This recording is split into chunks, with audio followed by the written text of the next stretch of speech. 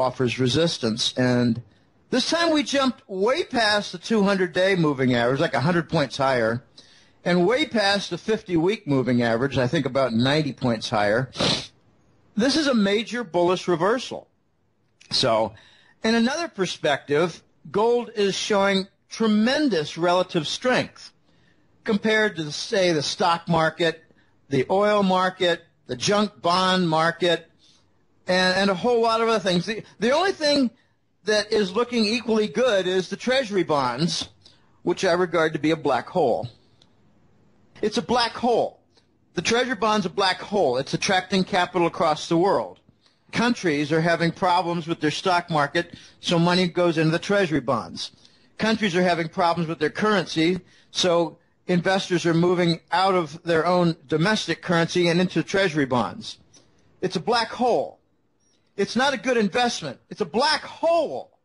It's attracting global capital in a climax event that's going to result in the vanishing of the dollar. It's very interesting what's happening. This black hole has never been seen like this before. You have trouble in all kinds of asset classes, in all continents, and lots of economic justification for the problems, and money's moving into the supposed safe haven, where I think some of it is going to be lost, maybe more than a little bit. So we could talk for an hour about the Treasury bond black hole, but I'd rather not discuss that today because we've got some really good things lined up. Definitely, and what I was going to ask you about next is if you can expand a little bit on what do you think has changed that is making investors fearful and want a safe haven in the first place? Well, you have all kinds of news of bank problems. Now, bear in mind that since Lehman, we've not made one single constructive reform move toward remedy. Not one single move.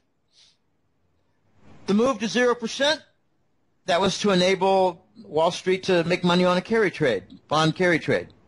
That was to make free the money in the interest rate swap derivative machinery so they could have artificial treasury bond demand when no one's buying treasury bonds.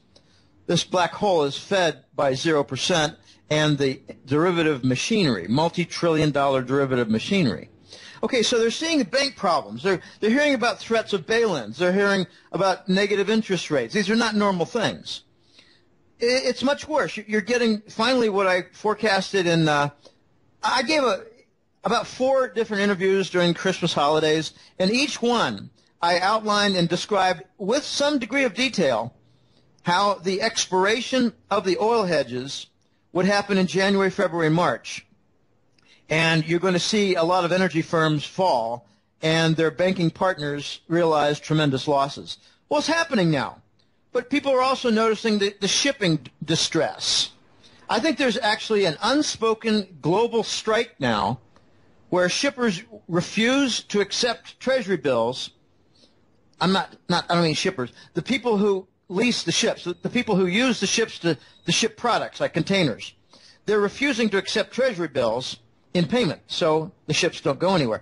The people are also seeing tremendous amounts of job cuts amidst this bullshit sluggish recovery.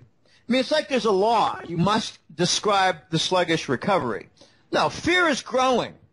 Okay, you have leaking information about new currency systems. You have the RMB usage, Chinese currency, much more for trade payments. You're seeing bypasses of the U.S. dollar, like Russia and China are not using the dollar anymore for any of their oil trade. You have Iran coming on saying they want only euros, which is exactly what Saddam Hussein did that earned him an invasion.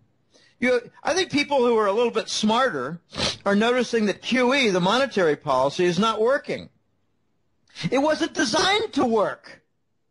It was put on in 2012 to cover the treasury bonds, absent demand, to cover the U.S. government debt that no one wanted to buy.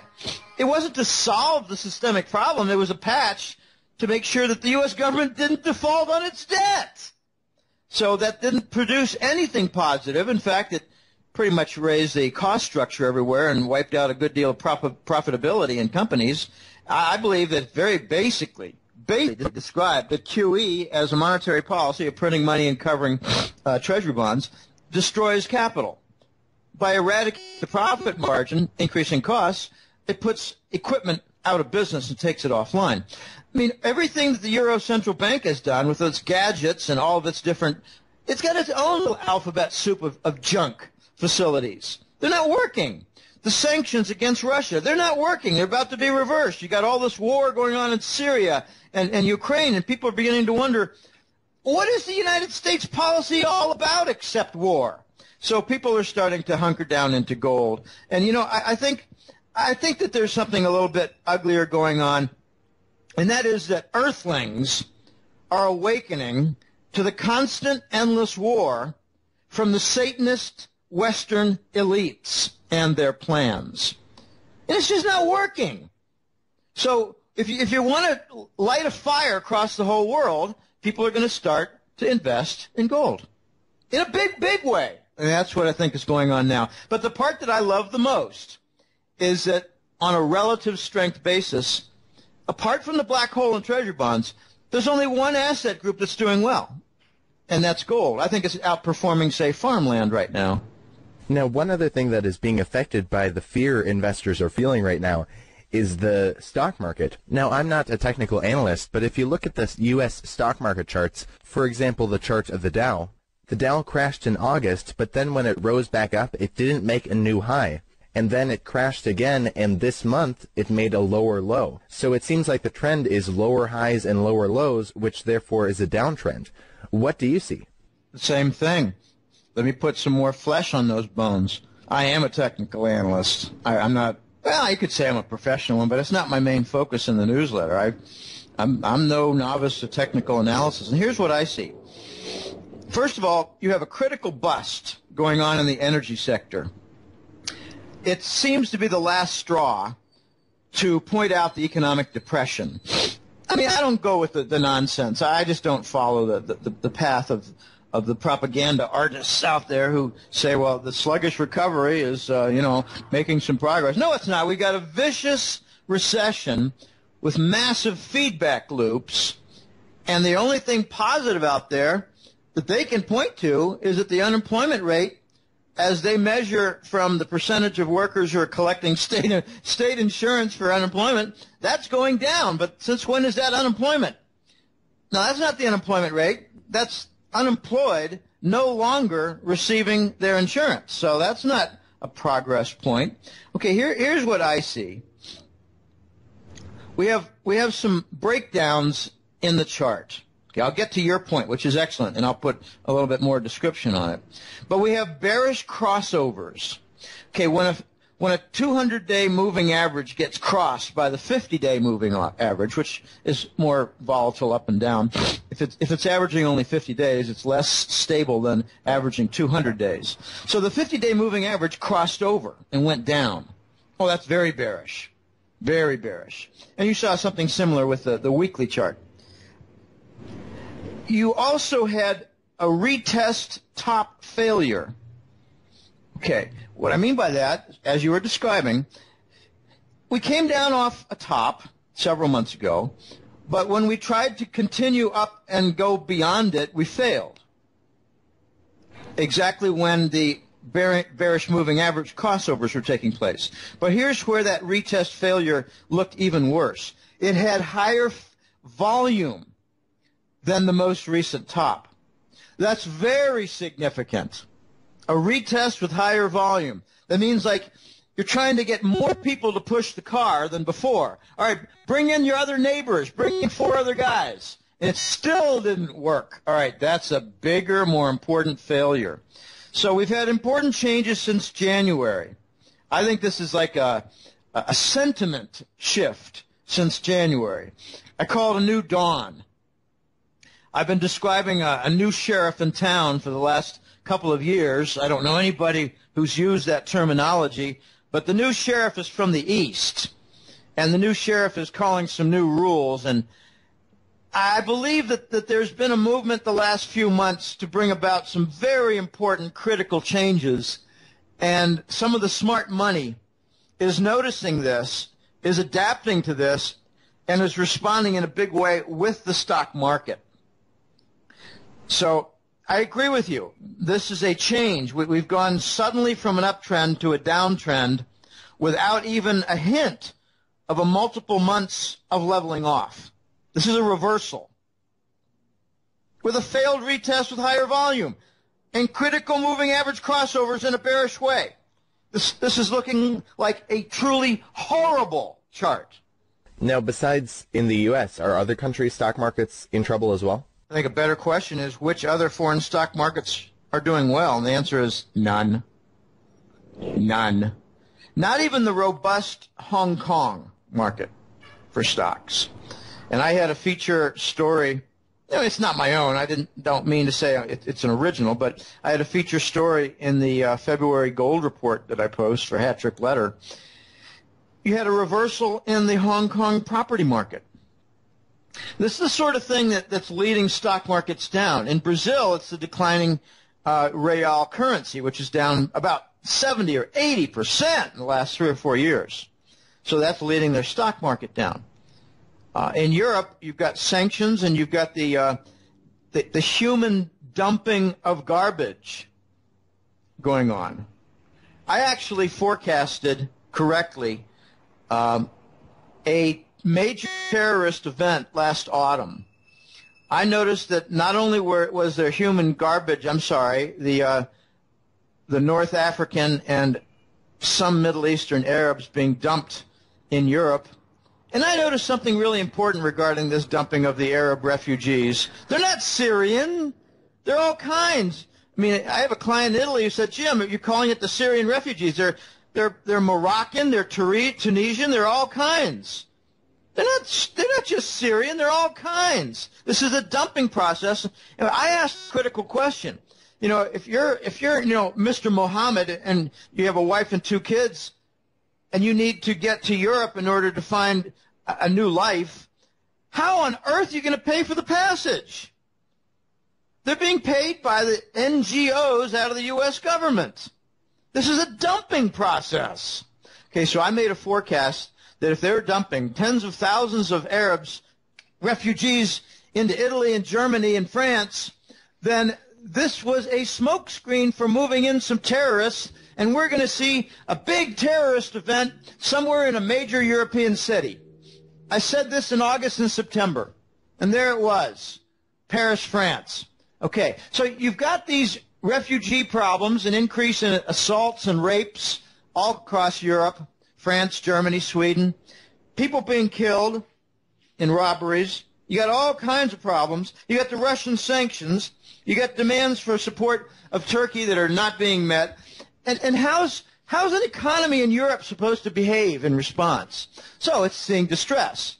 People are saying, well, I can point to any of 12 reasons not to invest in the European stock market. So the DAX in Germany is doing bad. The CAC in France is doing bad. The FTSE in England is doing bad. These are all doing bad. They're also suffering from basic profit struggles and currency distress. All kinds of countries. This is a universal problem right now, Eli, and it's not going away until we do the right thing. I've got a kind of a funny little story. Several clients and some interview hosts have said, but Jim, haven't they really tried everything? Nothing seems to be working. I said, no, they haven't tried everything. They haven't liquidated the big banks. They haven't installed the gold standard. They haven't removed the Treasury bond black hole. They haven't done a default related to that on U.S. government debt. They haven't done everything. There's no gold standard. We're doing everything but the right thing. There's a joke in Europe that says the Americans will do all the wrong things, make all the wrong decisions before they do the right thing. So we're doing everything but liquidate the banks and install the gold standard. It'll come first in trade, then in bank reserves, and then in currencies. This is global, Eli. And that's why I think we're on the major cusp for something related positive to gold. I think there's going to be a gigantic bandwagon worldwide in favor of gold. It's going to jump on it, and we're going to see a whole lot of new currencies that are gold-backed.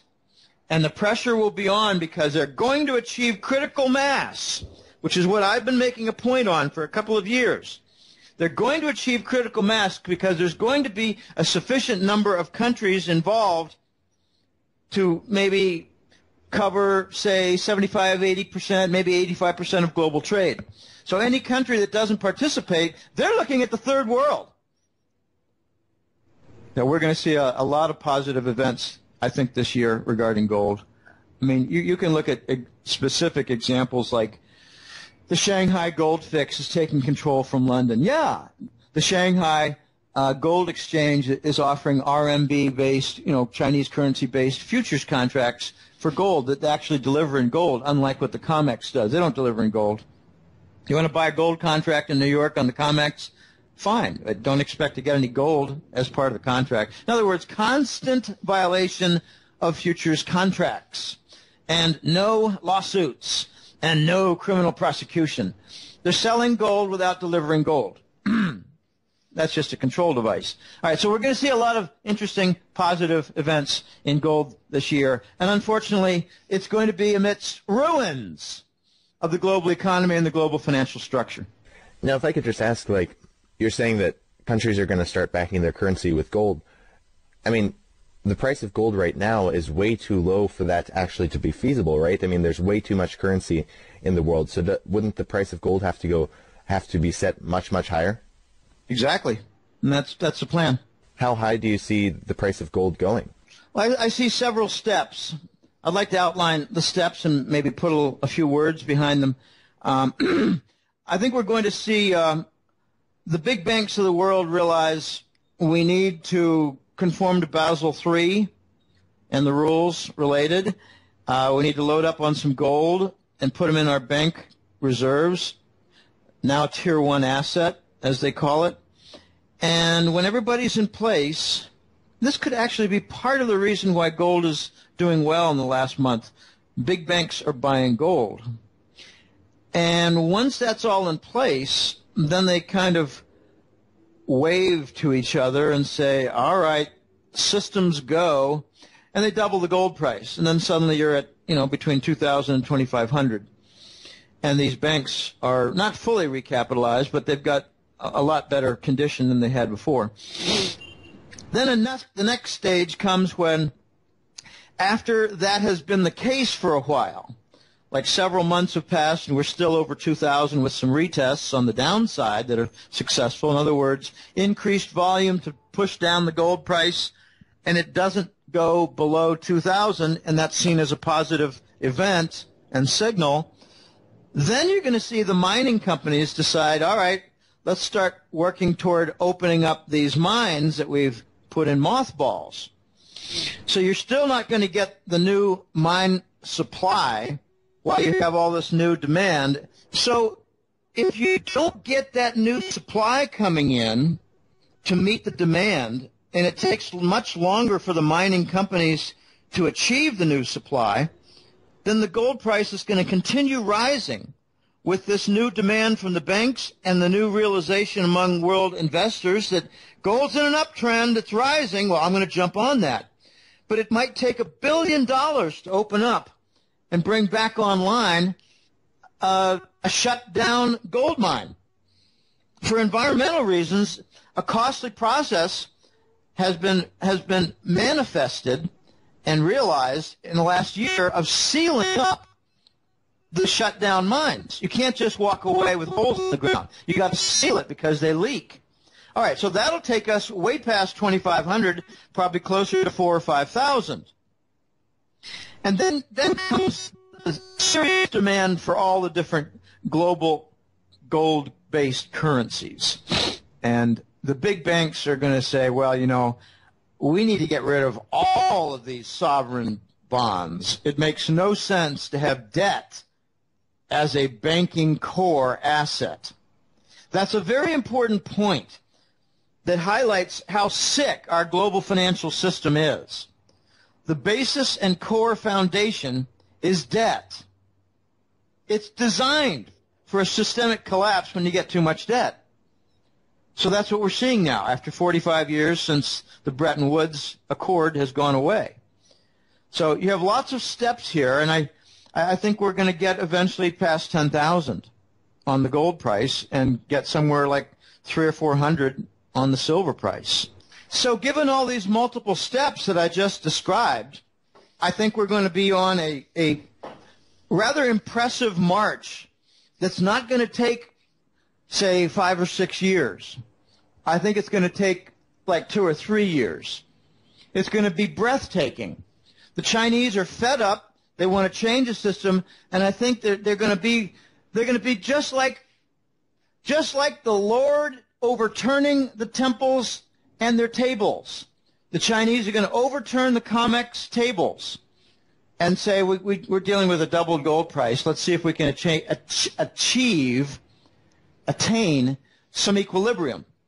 But it's not going to work. It's not going to work because the new mine output is not going to be there. We're going way down. We got some major problems in the mining industry. Where's the gold going to come from? Well, I got some clients, Eli, who say, if we ever get to 2,000, I'm going to sell some of mine.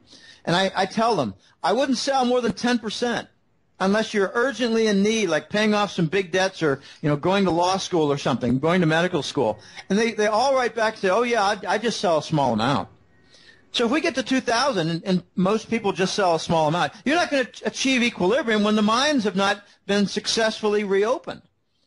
And then you get to the other steps like I described. We're going to have about 4 or 5 steps in the next 2 or 3 years that get us to 10,000. It's going to be exciting. You're going to be able to say victory, but not without a price. There's going to be a couple of macro effects that are going to be horrible. One is that the dollar goes away, and therefore so does the inventory supply system based on the dollar. That's a very important point. In Costa Rica here, I'm making a list of all the things that are supplied in dollar form. I'm buying up packs of Gillette razor blades. They're only available in imports. I think there's going to be empty shelves for razor blades. I'm buying up some, heavy, bathroom detergent, bathroom cleansers, stuff like that. I mean, as far as buying fruits and vegetables and coffee and milk and butter, stuff like that, no problem. The domestic currencies can handle that. It's the imports for the supply chain. I'm worried about gasoline and diesel for Costa Rica. We don't produce anything here. Nothing for energy products. Zero. It's imported. Some of it's imported from Nicaragua, paid in dollars. It's going to be disrupted. So the victory we get in gold is going to come with a price with the supply chain. In other words, chaos. I mean, what happens when trucks just can't get diesel? What happens? The supermarkets and the hardware stores and Home Depot, a third of their shelves are empty. I don't think there's going to be any gasoline shortage in the United States. I think there's going to be gasoline shortage elsewhere, other countries that rely on the dollar to supply it. The dollar's going away. I mean, I have just laughable conversations with Americans here. I say, are you aware that the dollar is used in international trade? No, I thought it was just for the United States. I mean, the dumbass responses are everywhere. Are you aware that crude oil is paid for in the dollar by Asian countries? No, I didn't know. That's kind of neat. The ignorance is everywhere. Our nation has been dumbed down to a tremendous degree by bad economics education, by minimal math requirements in high school. We've even done away with phys ed. There's no phys ed in the United States anymore because fat boys can't play dodgeball. Anyway, I get carried away. The next topic I'd like to discuss is a little bit about Deutsche Bank. Deutsche Bank recently has, in 2015, it lost 6.8 billion euros, which is the equivalent of about $7.5 billion. You said that Deutsche Bank could be the catalyst that takes down the whole banking system. Did you want to discuss a little bit about this? Yeah, let's talk first in a preliminary point, about something that Deutsche Bank did way back in 1998. I remember this because I was at Digital Equipment Corp., a computer company. It was IBM number 1, Digital number 2, Hewlett-Packard number 3. But Digital had a death event. But in the early 90s, I used to attend focus groups. I mean, some of my colleagues were involved in the non-quantitative, meaning that they weren't statisticians, but they were doing important work. They were doing focus groups and things like that. And they would say, hey, Jim and Bob and Johnny, if you want to come, we're we're over at the hotel up in Littleton, and come on, it starts at 9 o'clock and goes to 11. We got Bankers Trust there. Okay, Bankers Trust, that was a big client. In 1998, the Fed organized an acquisition by Deutsche Bank of Bankers Trust. Bankers Trust was not an ordinary kind of a bank. It had corporate clients, to be sure, but it wasn't, a retail bank where people would say, I got a passbook savings account and some CDs. No, it wasn't that kind of bank. It was called the Fed's Bank. It was called the central bank's bank because it contained a lot of derivatives. And I call that the whirling dervish of mythical mass that the entire U.S. banking system foundation was built upon after Black Monday of '87.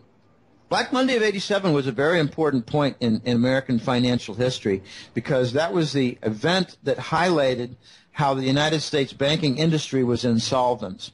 So they decided that they would do kind of a circle jerk or a musical chairs event where everybody would start bidding up on these multi-trillion-dollar derivatives, and they would serve as a foundation for the banking system. It was a brilliant idea, Sir Alan Greenspan, and it bought 10 or 15 years, but now the system's broken. All right, Deutsche Bank bought, in an acquisition, Bankers Trust, which meant Wall Street could engage in all their derivative trading without regulatory oversight. It was offshored, outsourced to Germany. Okay? That's all breaking. And it's breaking principally, I think, with the interest rate swap derivative and all the movements in Treasury bonds. It's breaking from the petrodollar derivatives that link currencies to the crude oil. It's breaking from junk bonds. It's breaking from the energy sector. Everything's breaking in Deutsche Bank. They're actually involved in every single type of banking operation and function, and every single one of them is breaking. I mean, when you get people saying, I don't know what's going on, I don't see any big problems, it means they don't understand that in 7 different areas of banking, everything is breaking. In other words, they don't have any idea about what's going on. They don't have the ability to perceive one single thing. Deutsche Bank is involved in every single type of banking business, and all of them are in total wreckage. The Voice told me back in 2011 and 12 that Deutsche Bank is going to fail. It'll take a couple of years because they'll do Herculean efforts to prevent its failure. And if they really did the right thing and could do the right thing, they would break up Deutsche Bank into about 7 businesses. But then a few months later he said, never going to happen. Because the biggest piece in there is their derivative business. And if you put that to proper mark-to-market, it's probably worth a few negative $1 trillion. So they'll never break it up because they'll never want to bring to light their derivative losses. And if you did bring to light the derivative losses, you would see how the derivatives hold everything together that's broken. So, what are their businesses? They got commercial lending. Deutsche Bank has sovereign debt with the pigs, like Spanish government debt, Portuguese government debt, Italian government debt. They're big stockholders in the broken banks from those 3 countries and Greece. Deutsche Bank's involved in LIBOR, with lawsuits involved in there. They're involved in the derivatives, as I described. They're involved in energy loans. They're involved in junk bonds. And they're even involved in the Russian mafia investments that were responsible for at least 1 or 2 of the J.P. Morgan flying lessons out of the 50th story without a parachute. So I like to describe this, Eli, as what Lehman was to the mortgage finance sector, Deutsche Bank is to the entire banking sector.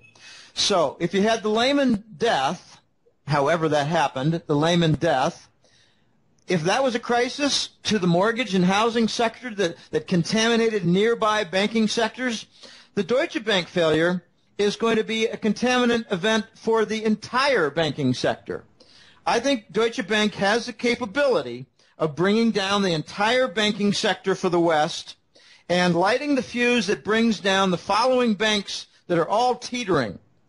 Royal Bank of Scotland, RBS out of England, Societe Generale, a bank in France, Barclays, big bank in London, but also Santander in Spain and Banca Intesa in Italy. All these banks, 1, 2, 3, 4, 5 of them, they are perhaps the most vulnerable. But Germany has other banks that are deeply in insolvency trouble, like Commerzbank. So what you have to look for with Deutsche Bank, and you've got some signals.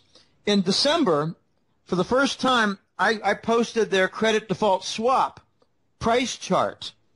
It's in Boursorama, and I featured it in January and compared with their December level.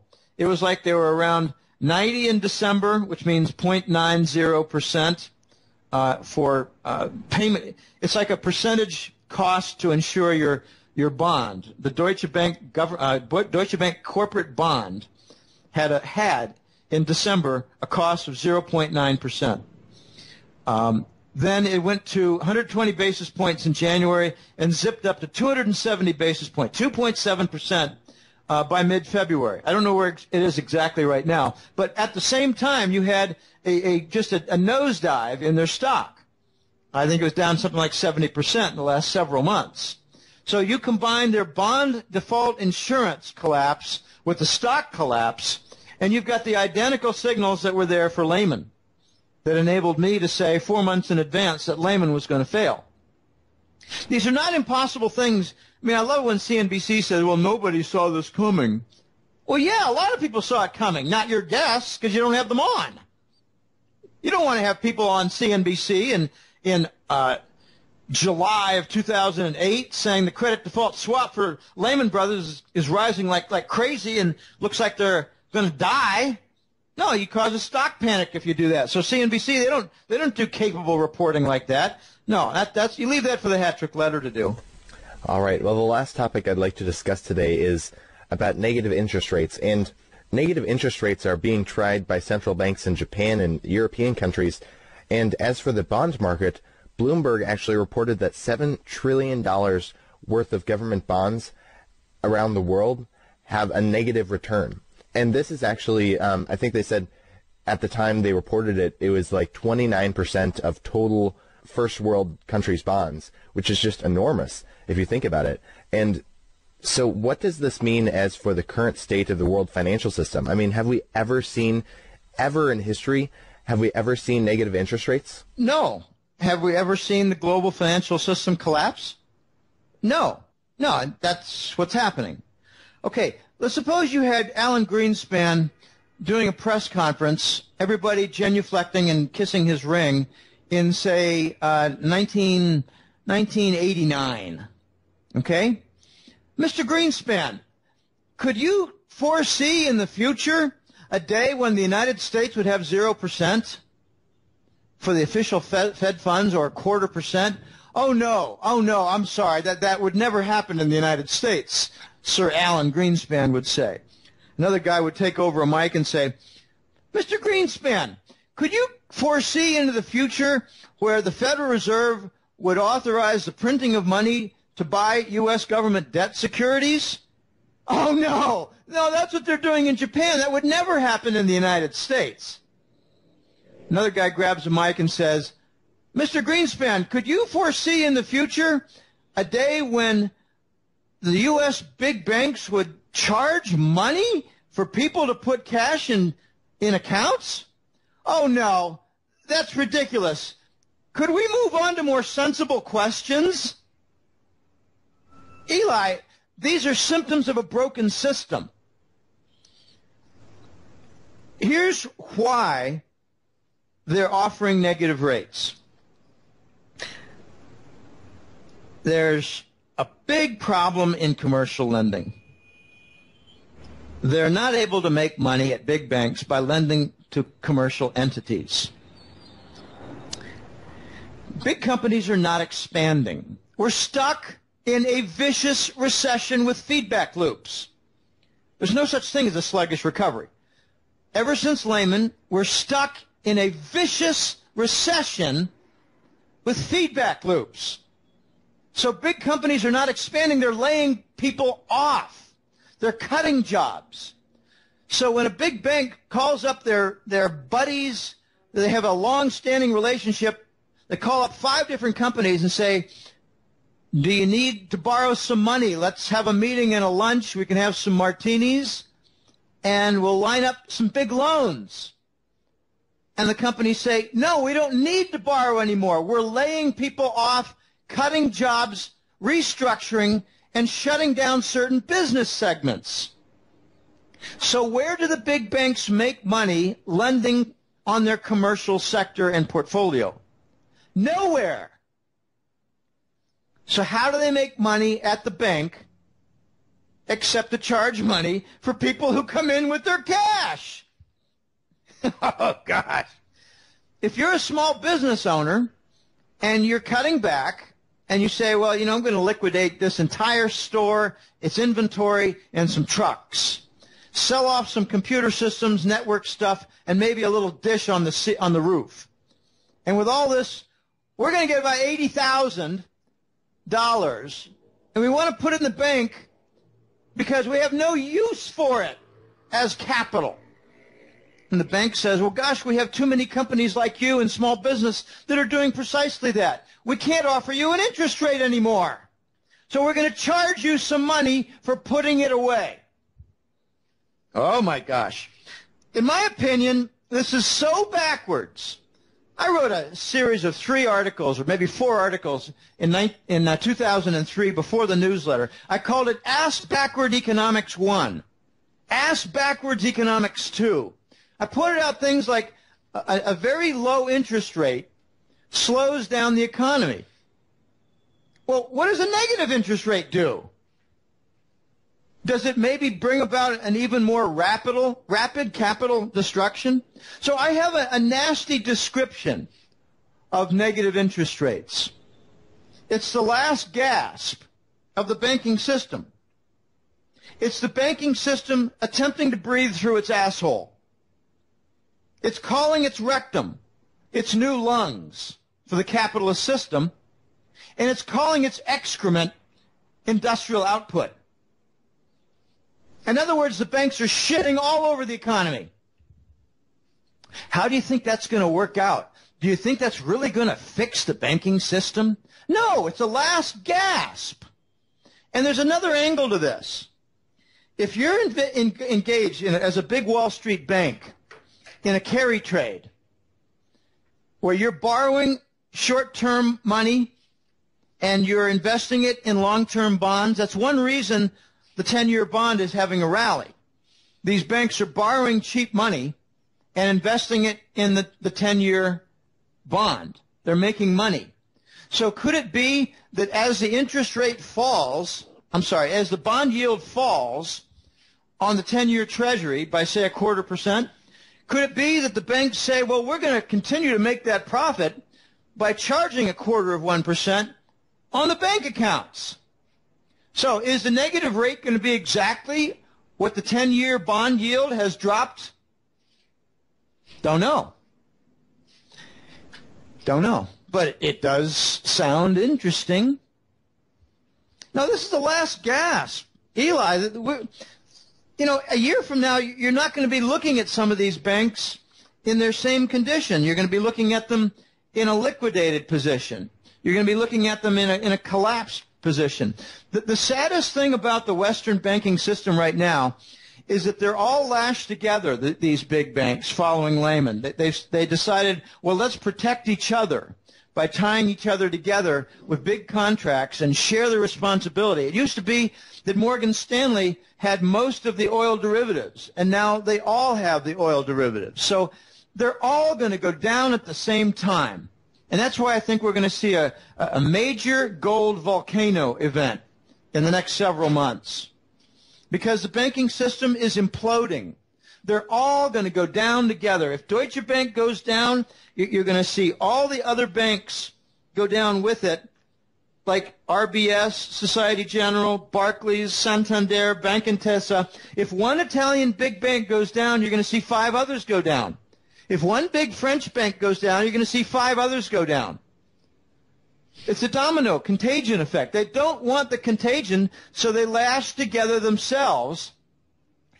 hoping that no one big bank would go down, like Deutsche Bank.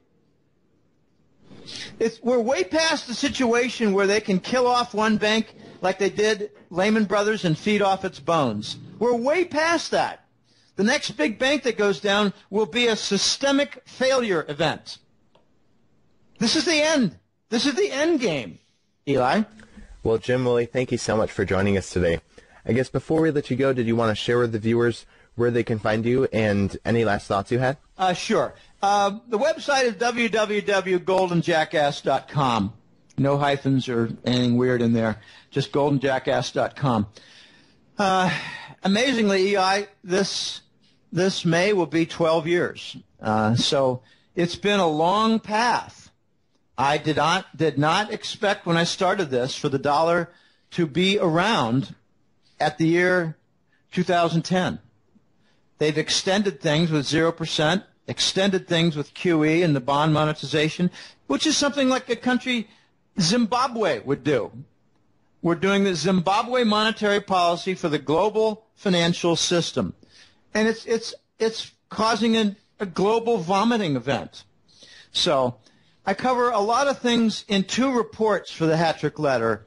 It's the Global Money War Report. I changed that name after the Lehman event because, I didn't need to forecast how the banking system was going to go bust and turn insolvent when it just happened. So I changed the theme of the first report to the Global Money War Report, and I focus on that with, major events to defend the dollar, like wars in Ukraine to defend the dollar, obstructions in Syria to prevent Iranian gas from reaching the European market, because the Gulf Emirates don't want their business in LNG upended. So there are a lot of major events like Russia and China going off the dollar standard for trade, especially oil. A lot of events like the Chinese spending really $1 trillion or more of their treasury bonds to buy up assets around the world. So those are money war topics. The second report is the golden currency report, where I get down to the nuts and bolts, like Indian demand for gold and silver, North American demand for gold and silver. And there's an interesting point regarding North American silver demand. If you add together U.S. coin demand for silver to the Canadian coin demand for silver, it is less, it is overwhelmed.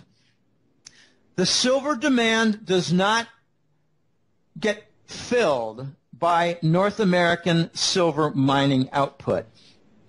The demand for silver coins in the U.S. and Canada exceeds the mining output in North America. I should say Canada and U.S. because Mexico is different. Mexico has some demand, but I don't have data on their output versus coin demand. That's a remarkable event, and that's in the golden currency report. I didn't get a lot of sleep last night, messing up on a couple of words here and there. And there's another big phenomenon that I cover in the gold and currency report, and that's the massive changes going on in the silver market, where 10-year-old coins now are not given the same price as a 1- or 2-year-old coin. They're called bullion coins, but the 10-year-old coins are being given a price more consistent with a 100-year-old collector item.